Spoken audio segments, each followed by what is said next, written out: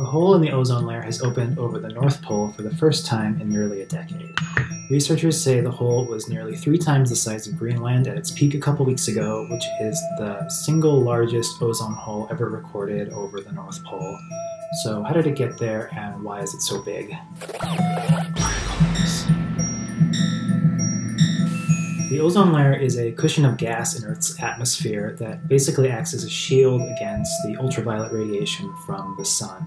The more ozone that is in the ozone layer at any given time, the more protection we have from UV radiation. You've probably heard of the ozone hole before. That is an annual hole in the ozone layer that opens in the South Pole every year between September and December, which is springtime in the South Pole.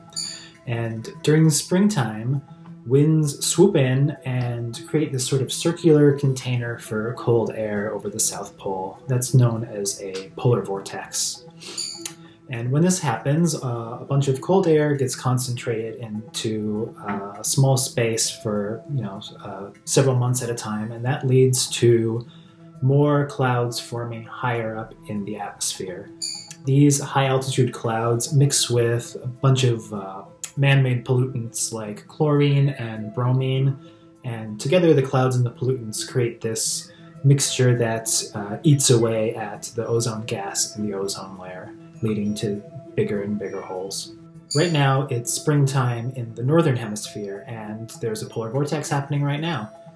This year's vortex is more stable than usual, which means it's holding more cold air in place over the North Pole than usual, and that's leading to more of these high-altitude clouds than we usually see there. Here's a map from the European Space Agency showing the hole over the North Pole. The red areas signify a higher density of ozone gas in the atmosphere, where the green and blue and purple areas show a depletion of ozone. Right in the middle over Greenland and northern Canada, there is a big blue section that shows the current ozone hole being trapped in place by these polar vortex winds.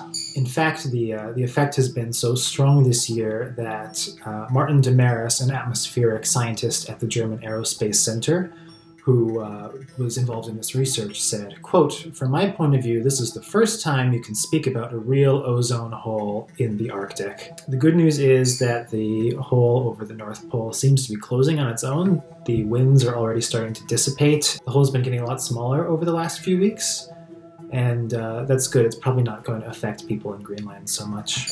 More good news is that the ozone hole over the South Pole appears to be shrinking faster and faster. A study released in 2018 found that the ozone hole is getting smaller by a couple of percent every decade and could close completely by the year 2070 or so.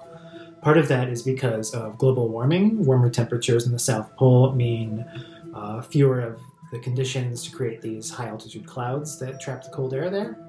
But the bigger piece of the puzzle is a global ban on ozone-depleting pollutants that the UN put in place in 1987.